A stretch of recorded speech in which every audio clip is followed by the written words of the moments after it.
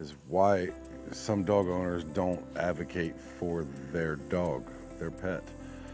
Honestly, I think the biggest reason, the most common reason is they don't know that they are not. They don't know that they're doing something wrong. That's harmful to the dog long term or not helpful. Likely most common situations are the nervous, shy dogs, whether it's humans or dogs. And most of us have seen dogs who are on the shy or timid side that can warm up to other dogs or people, with a little bit of time. There are others, a lot of others that I meet that it won't swing that direction. And the more you try to expose them to other people and dogs and it's overwhelming to them, then yeah, they're likely to become more fearful or want to avoid those situations more.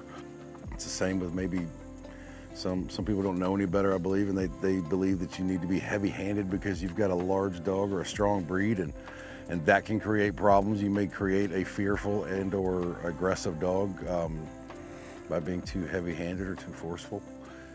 But it's really, people don't know better. I don't believe there's a lot of dog owners that don't advocate or do what's best for their dog intentionally. Some yes, but most no.